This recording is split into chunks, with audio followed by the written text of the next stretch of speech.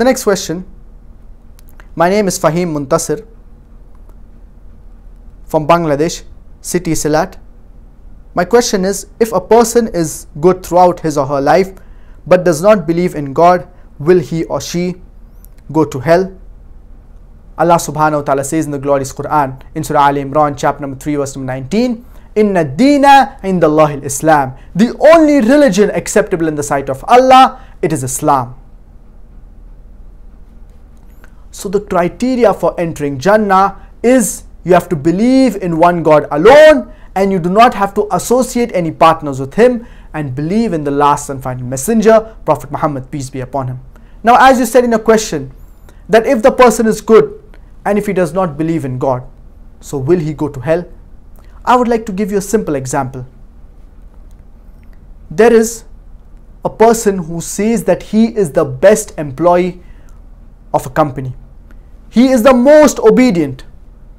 But when you ask this employee, who is your boss?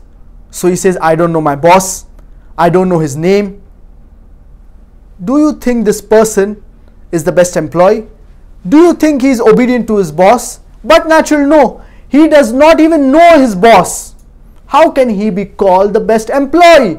How can he be the most obedient? Allah subhanahu wa ta'ala, He has given you shelter.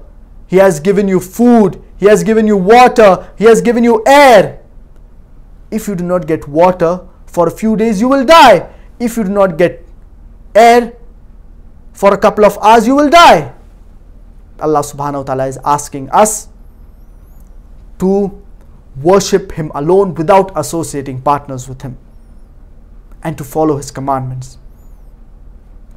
So a person cannot be called good if he does not recognize his Creator, Allah subhanahu wa ta'ala. The first thing that you need to do or to attain goodness is recognizing your Creator, Allah subhanahu wa ta'ala, who has given you all the blessings in this world. He has given you the eyes. Allah subhanahu wa ta'ala, did He ever charge you for the eyesight? Did He ever charge you for the air that you breathe? All of it is free of cost. He is the only one who is worthy and deserving of worship. He is the one who deserves to be worshipped. And many people, they say that if you give charity, it is good. If you do other good deeds, it is good. All these things, they are good. Giving charity, helping others, helping your neighbors. But all these things, they are secondary. The first thing is recognizing your Creator, Allah subhanahu wa ta'ala. And even these good deeds, if you do them for show off, it is of no use. If you help the poor, the needy, just to show off, just to show it to the people that you are wealthy, it is of no use.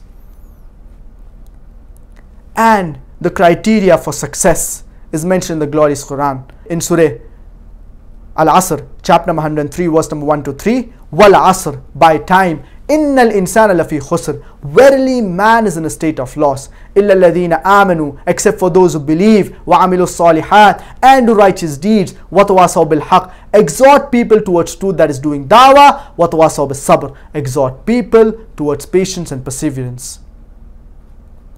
There are minimum 4 criteria for a person to enter Jannah. The first is Iman, that is belief. The second is Amalu Salihat, that is righteous deeds. The third is exhorting people towards truth, that is doing dawah.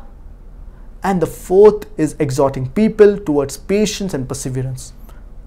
These are minimum 4 criteria for a person to enter Jannah. If any one of them is missing, under normal circumstances, a person, he will not enter Jannah. If Allah subhanahu wa ta'ala wants to forgive you, it is His prerogative. But under normal circumstances, a person, he will not enter Jannah. And I would like to give you a simple example. If you appear for an examination, for example, the 10th grade, there are certain subjects that you need to pass in. Even if you get 99 marks in all the subjects, but in one of these 5 subjects, if you fail, you will not pass the 10th grade.